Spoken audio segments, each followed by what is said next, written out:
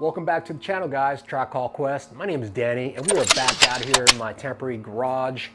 We got Dusty in the background. He's going to have some work done to him today. And we are continuing with the next phase, phase 2. I'm getting Dusty ready for the upcoming trip in April, guys. We're going to go check out Cruise Moab 2024. So we did a little overview in my previous video. If you want to go check that out on line items, you might want to take a look at if you're attending the event, because the inspectors will be looking for those things. Or check out Cruise Moab's website and they'll give you a list of requirements that they expect from you. Phase 2, we're going to be replacing the parking brake shoes on Dusty. I wore those out pretty bad in Arizona. And then we're going to be performing the parking brake stall test. We're going to attend to that today, and we'll see if we could actually get to the parking brake momentary switch. And that little switch is what illuminates the little light on your dash. And I think my switch is bad, or it's out. I did replace all the bulbs in the instrument cluster, so I guess we'll figure that out when we get there.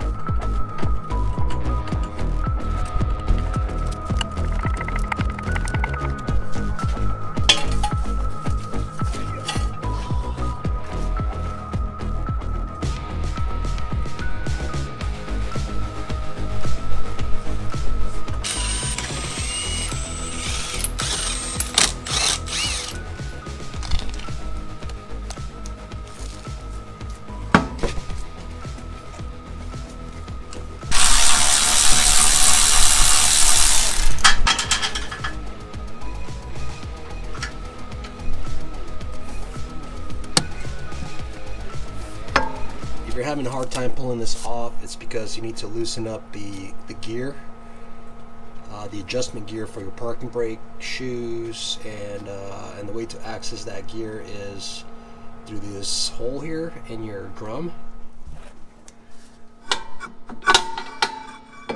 Oh, didn't have to do that.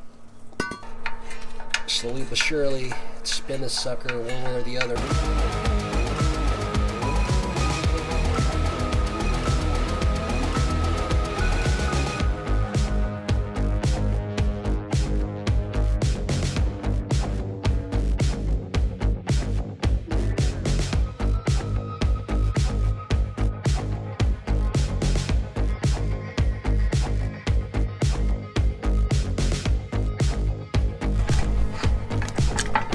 Go ahead and clean off the backing plate and get it ready for reassembly.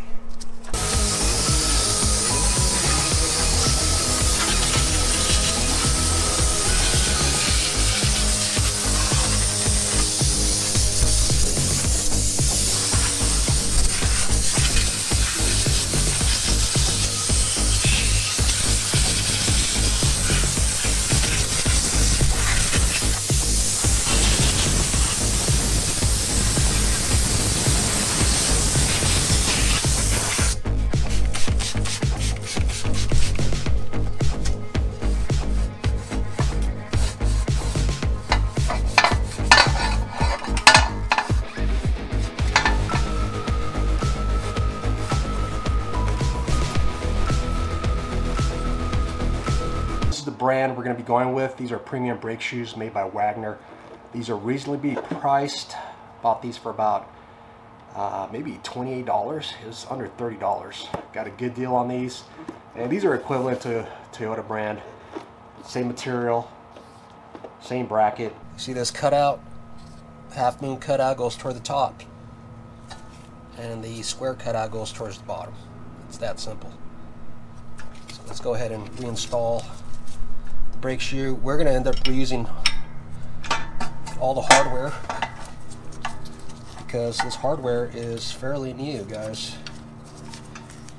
Not only that, but this kit did not come with the springs and all the little bits and pieces, so we're going to just go ahead and use what we have.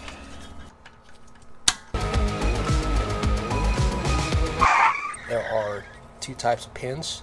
So these are the pins that slide from behind into the backing plate.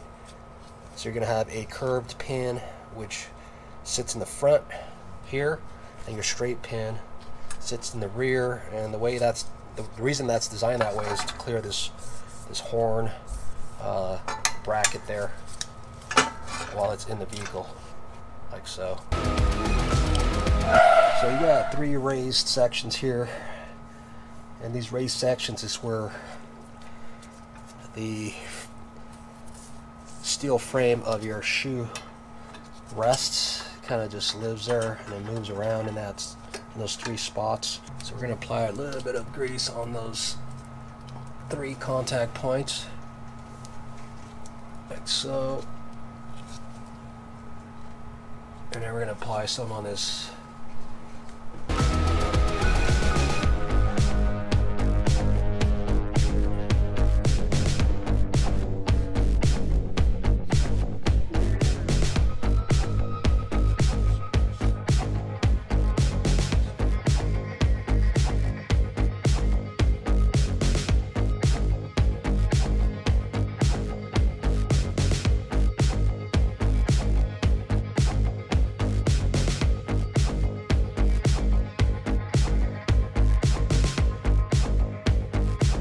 next step is we're going to install this lower rear spring. So there are 2 attachment points. You can see the one on the front. You don't want to use the one on the front, you want to use the one in the rear. And these are fairly easy to just hook. Just like that. And just let it sit there, because we're going to attach the other end to the opposing shoe. My hands are cramping. I had too much coffee. See that?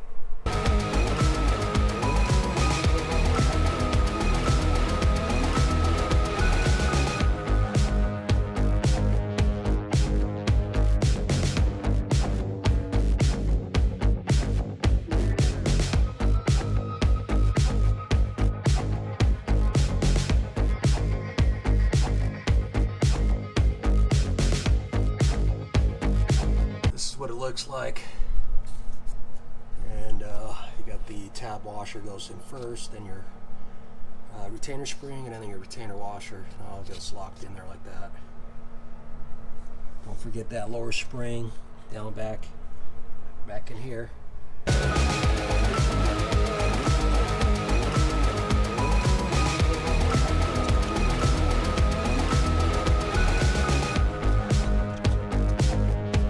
just feed it on there with the screwdriver. And that's what it's supposed to look like. Okay, this one sits on this bracket that's attached to the backing plate, and that goes in there like this. You could easily just use a pair of pliers. The lower adjustment spreader.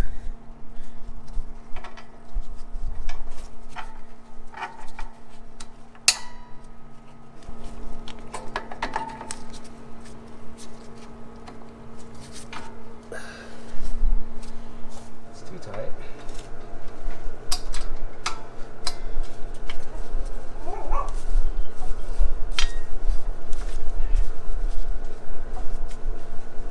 We're good. So we're gonna tackle driver's side now. Okay guys, we're looking for that switch. It's a momentary parking brake indicator switch, and it's right here. Okay guys, we're gonna test the circuit. So I'm gonna go ahead and ground this onto the lever mechanism, and then on this end we're gonna insert it into the connector there, and we got power. So the circuit's working correctly. Okay guys, it might not even be the switch, but I have a switch just in case. So the circuit is working.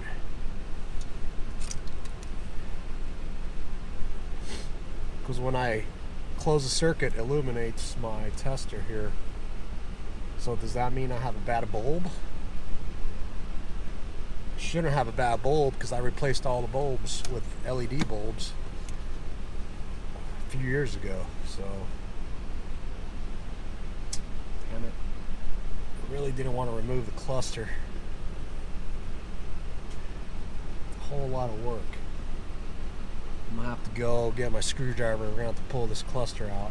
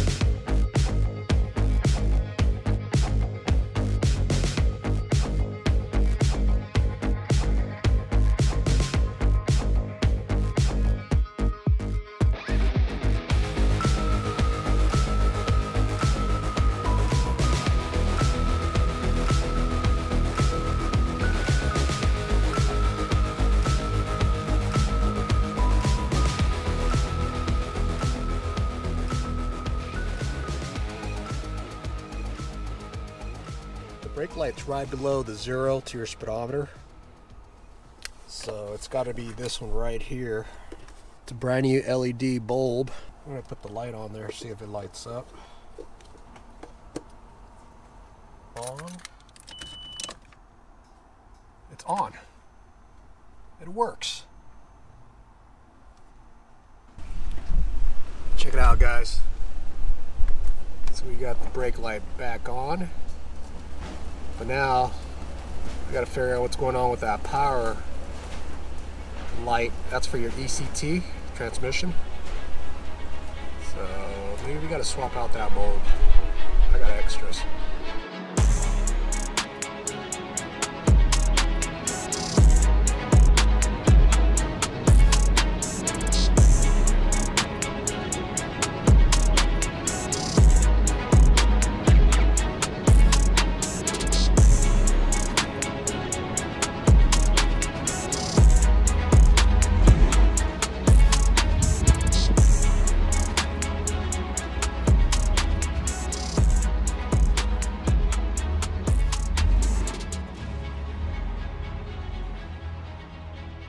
Alright guys, I got some good news.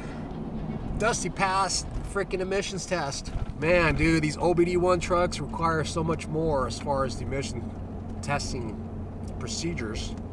They got to run all sorts of different tests. It takes about 30 minutes. The first initial test, he failed because he wasn't warmed up enough, you know.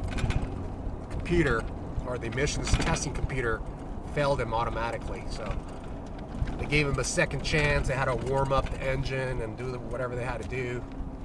And then they had to freaking hook up all sorts of pipes. They had to freaking stick a probe in the prostate exam over here.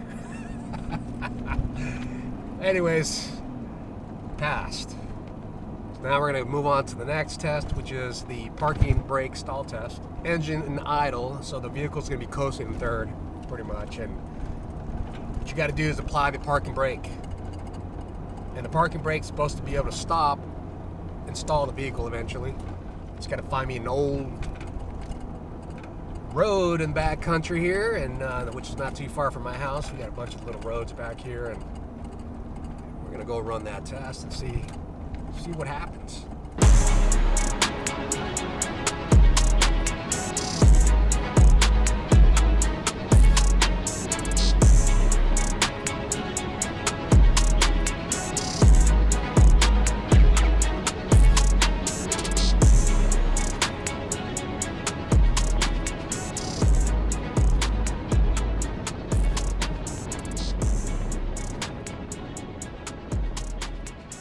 Okay guys, we found a nice little spot here. There's a slope, a down slope right in front of me. We're gonna just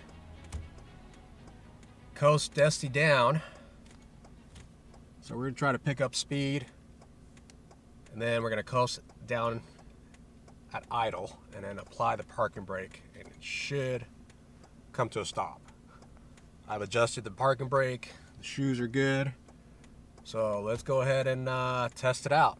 All right guys, so overdrive off. We're gonna back Dusty up a little bit.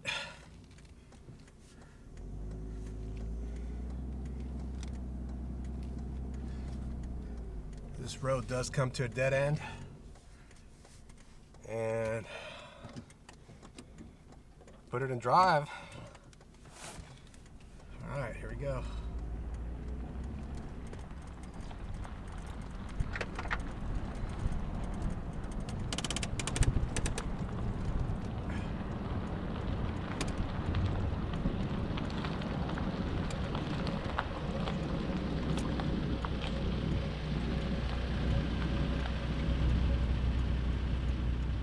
Vehicle came to a stop, and I'm in drive, so we're good.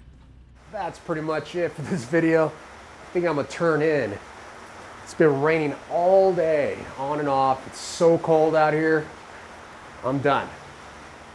But I do want to just kind of brief you guys on what we did today. You know, we ended up fixing the brake light, indicator light in the instrument cluster, and we figured out that the momentary switch that's already in there works like it should. The wiring is all intact, no open circuits.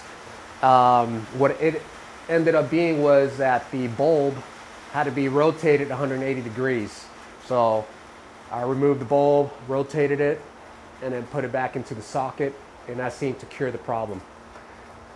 So I'm really, really happy, because that little set screw to get to the momentary switch was very difficult to get to, with the center console being in the way. So we scored. Check that one off the list. For these evaluated items down below, we're just going to go ahead and start checking those off. Headlights work. Running lights work. No excessive fluid leaks in the truck. Exhaust system works like it should.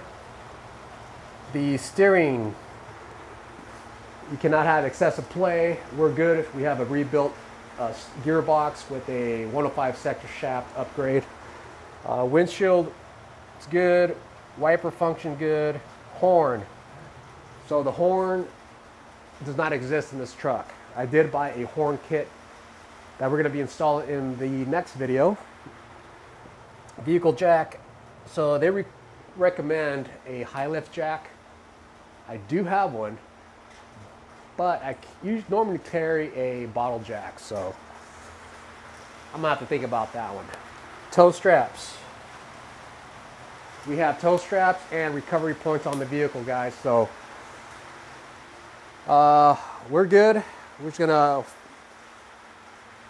deal with the horn, make sure that, you know, we got horn function in the vehicle, so we're gonna be installing a brand new horn. We're also gonna be finalizing the gold wing windows. So I ordered extra brackets, and we're going to be installing 2 gas struts per gold wing window. I want to thank you guys for joining me on this video, and we will catch you on the next one. I'm getting my butt inside. It's cold.